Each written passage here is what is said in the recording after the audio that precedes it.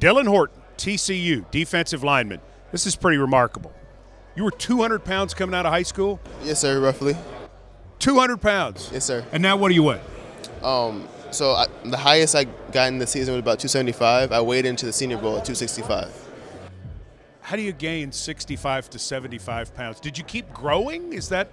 I didn't keep growing height-wise, but getting up to this weight, it was more consistency than anything. And then this past year, 2021, 2022, I gained about 30 pounds. Okay. You started off as a safety. Right. How much does that and taking those safety skills and that athleticism help you become a pass rusher as you get bigger? Right. So the biggest adjustment I had to make was the speed of the play. It happens faster as you get closer to the ball, so that was the biggest adjustment.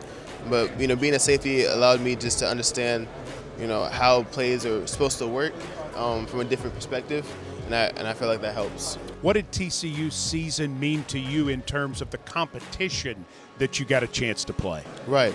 And in terms of the competition, going to the college football playoffs definitely helped just to understand, how good football players can be in the college level. Yeah, and overall you certainly saw some talented guys. Where do you still think your game has a chance to grow as you have grown? Right.